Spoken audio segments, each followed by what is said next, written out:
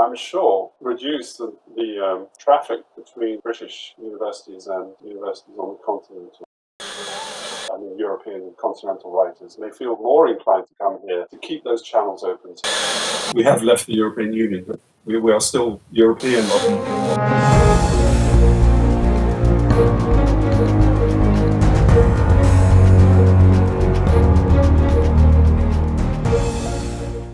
Hi, welcome to Debates Digital, Adrian Tahourdin. You're joining us from London, where you until recently were the French and Italian editor at the Times Literary Supplement. Today, we're going to talk about Brexit, but not so much about what we hear on the news every day, but rather about the consequences of Brexit for literature, for the publishing industry, and for culture in general. One could presume that an industry that exports about 60% of its product, 35% or so of that to the EU. One could presume that an industry that is dealing with copyright and intellectual property across borders, an industry that is so dependent on input from the outside, from all sorts of talents, for example, writers, one could presume that such an industry will have problems now, at least initially, when Brexit starts to hit. How is it, Adrian? Are we in trouble? Well, thanks very much for having me, Carl Henry. What I hear is that things haven't changed very much, and that the usual channels continue unimpeded. Of course, these are early days. I mean, we've been out of the European Union for just over, 5 weeks roughly. But I hear that things will carry on as before. I mean, there are no tariffs to be imposed on books and journals. An agreement was reached on the 24th of December 2020 with the European Union, and let's just hope that things can carry on. I mean, for instance, next week, the Society of Authors will be handing out its annual translation prizes, and this has been going on for 2 or 3 decades now. I mean, they've added prizes over time. They started with French and German and Spanish, and then they've added other prizes for other languages. So that's a good sign. I mean, that will continue. And I think, I mean, as far as from what I hear from publishers, translations continue to be commissioned, especially from the smaller publishers, by the smaller publishers. And these will appear over the course of time, over the next year or so. But then I guess we should have to wait and see whether things have been affected adversely by Brexit. Let's hope not. It's such a crucial part of the interchange between cultures and nationalities and countries. There is, yes, it is, and it's a very crucial part of it. And there is, of course, a little bit of a one-way traffic when it comes to English and all the other languages. Do you think that this will now change? Because I mean, some channels between the UK and continental Europe will become much more difficult to hold open after Brexit. Well, I hope not. But I think, I mean, there's so many good, enterprising small publishers that focus on literature and fiction and poetry in foreign languages, and they're not necessarily based in London. They're quite a few of the regional, and now they're up and running and they're producing good work. I don't see any reason why they shouldn't continue. There may be more paperwork, more bureaucracy, more obstacles in the way, but I think if they're committed and engaged, which they clearly are, and there's an appetite for this literature, there clearly is. I think I don't see any reason why that shouldn't continue. I mean, in spite of the fact that we have left the European Union, but we are still European in other respects, I think. Yes. And another issue is, of course, not the movement of ideas in form of letters, for example, but also as persons. You have book fairs. The London Book Fair is a big, important event in the publishing industry. The Frankfurt Book Fair on the continent is another example. You have literary festivals all the time where writers are getting a chance to meet their readers. Do you think that this will be influenced in any way? Well, again, I hope not. But I mean, it's hard to tell. We can blame a lot of things on the pandemic, and I think that's uncertainty surrounding those events is certainly something which it's hard to see which way that's going to go. I mean, obviously these festivals are not taking place at the moment, although they're taking place virtually.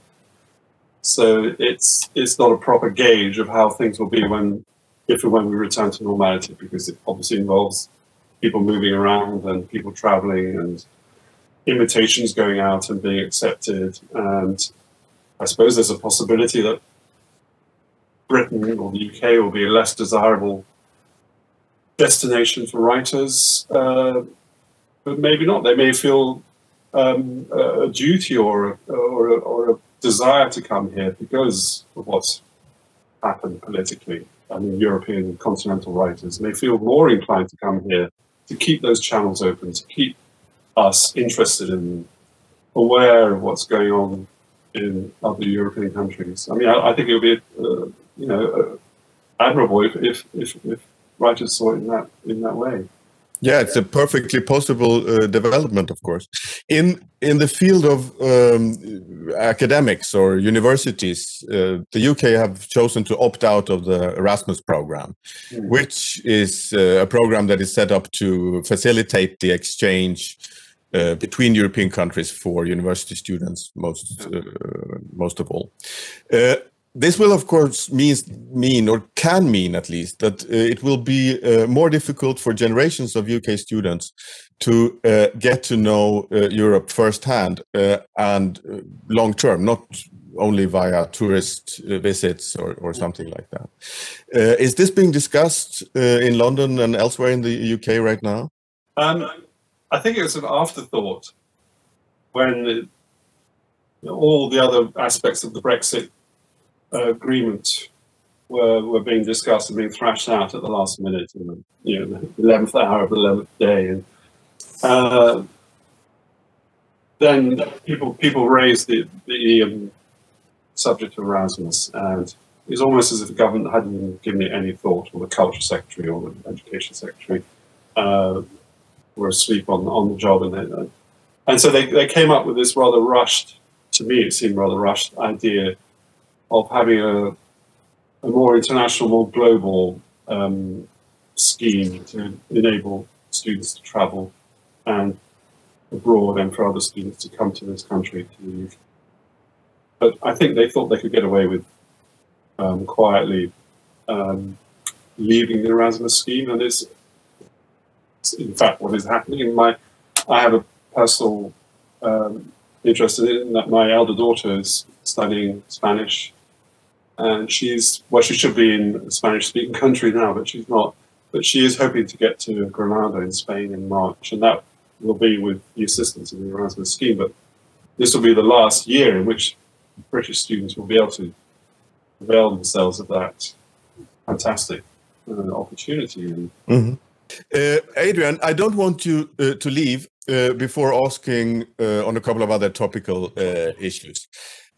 For example, what we talked about much when we met in Belfast a little bit over a year ago, and that was the possible breakup of the United Kingdom as a consequence of Brexit. We see now that the Northern Ireland protocol of the Brexit agreement is being discussed, and for the first time since the height of the conflict, border officials are now actually being threatened. Not on the island of Ireland, but in the Irish Sea.